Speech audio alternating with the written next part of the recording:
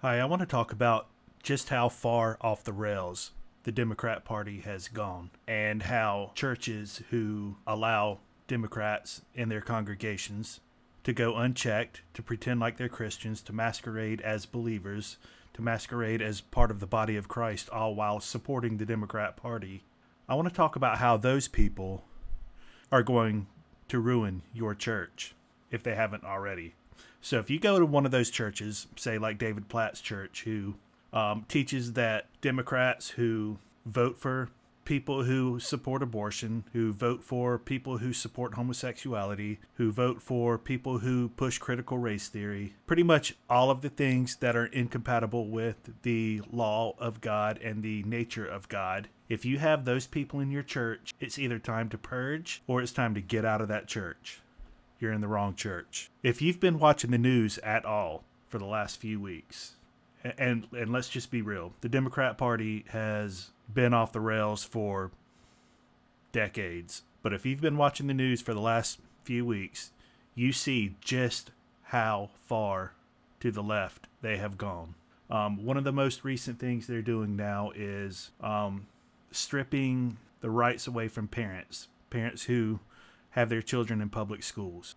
So the Attorney General, Merrick Garland, far left, critical race theorist, leftist lunatic, basically, Joe Biden's pick for the top law enforcement agent in the country. This man is now sending the FBI after parents who show up at school board meetings to oppose critical race theory or mask mandates or, vaccine mandates or whatever. Anything that the government wants to push, if parents want to speak out against it, they are now being labeled terrorists by the Democrat Party. All right, so if you haven't seen that, here it is. The Associated Press put out this fact check against Chris Rufo. Chris Rufo is one of the nation's top commentators on critical race theory issues, especially in public schools. And so he's been exposing all of this stuff and putting a lot of commentary out on it. And the AP puts out this fact check. It says, contrary to false claims circulating online, the National School Boards Association did not ask President Joe Biden to label protesting parents as domestic terrorists. And there's no indication that Joe Biden or the Justice Department called them terrorists either. Well, that turned out to be completely false, as you can see as we move this over here. As Chris Rufo points out here, your fact check is false. It is easily debunked in the text of the NSBA's letter. All right, so the NSBA clearly wrote here, as these acts of malice, violence, and threats against public school officials have increased, the classification of these heinous actions could be the equivalent to a form of domestic terrorism. All right. The NSBA requests that such review examine appropriate enforceable actions against these crimes that they're labeling them. Parents going to meetings and speaking out against critical race theory and mask mandates and whatnot. Crimes and acts of violence under the Gun-Free School Zone Act, the Patriot Act in regards to domestic terrorism. All right, so this is where the left is now. The left wants everybody to submit completely to their will. All right, this is where we are. And you have these people in our churches now. All right, so if you think this is going to get any easier, if you think that these people can run around unrepentant and pretend like they're Christians, you're living in a different world. It's time to wake up. It's time to push these people out. It's time to get these people out of our ranks. They are not Christians. They are not believers.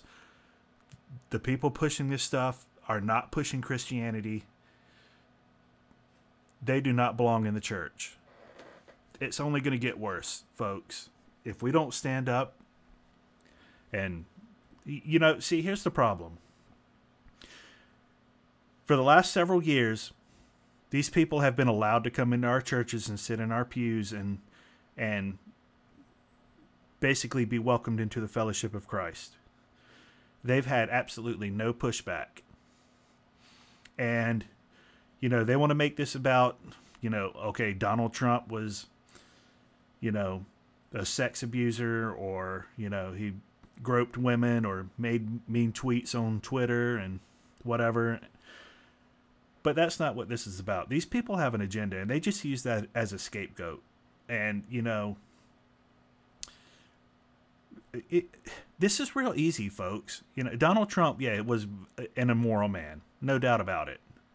But the difference between Donald Trump and these leftist lunatics is that Donald Trump was not trying to legislate his personal immorality into national policy.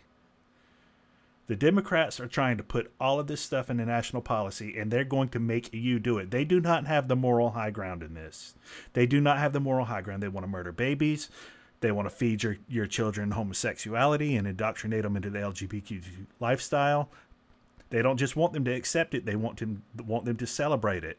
They want to force your children into submitting to transgender ideology and queer theory. That's what they want. They want your children to come to school and be counseled by their transgender specialist that if they want to be somebody of the opposite gender, they can do so, and they don't have to tell mom and dad about it. And they'll be treated that way at school. You'll never hear anything about it. That's what they want. They do not want you to raise your children. They want to raise your children.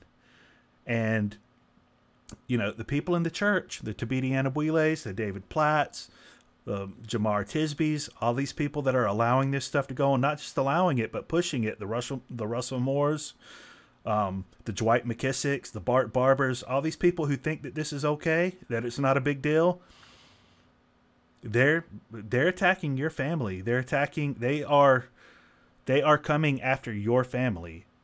Those people are coming after your family. Those people in the church who think they're pastors, who think they're Christians, who are acting that way, but allowing this stuff to go on, they are coming after your family. And it's time to stand up. It's time to get these people out of the church. Stop pretending like they're brother and sister. They're not. These people are practicing a different religion. They are practicing a different religion altogether. It is not Christianity. All right, so I just wanted to throw that out there. I hope you're paying attention to what's going on. You better stand up. You better rise up.